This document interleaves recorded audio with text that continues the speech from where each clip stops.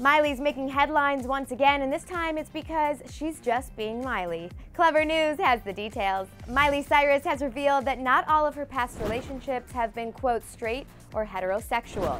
During a Facebook chat with fans, Miley was asked about her sexuality, and she said, quote, "I never want to label myself. I am ready to love anyone that loves me for who I am. I am open." According to the Washington Post, she did not elaborate on her statement, and Cyrus has made it very clear that she does not want to be labeled in any way.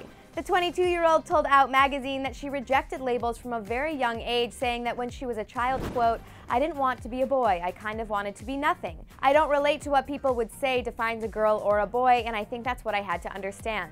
Being a girl isn't what I hate, it's the box that I get put into."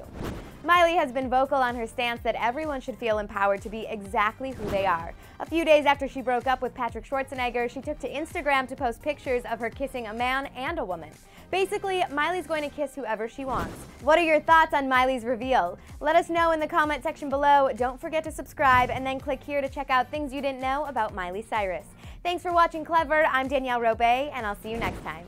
Click to the left to check out girls' trends guys hate, and click to the right to check out ways to temporarily color your hair.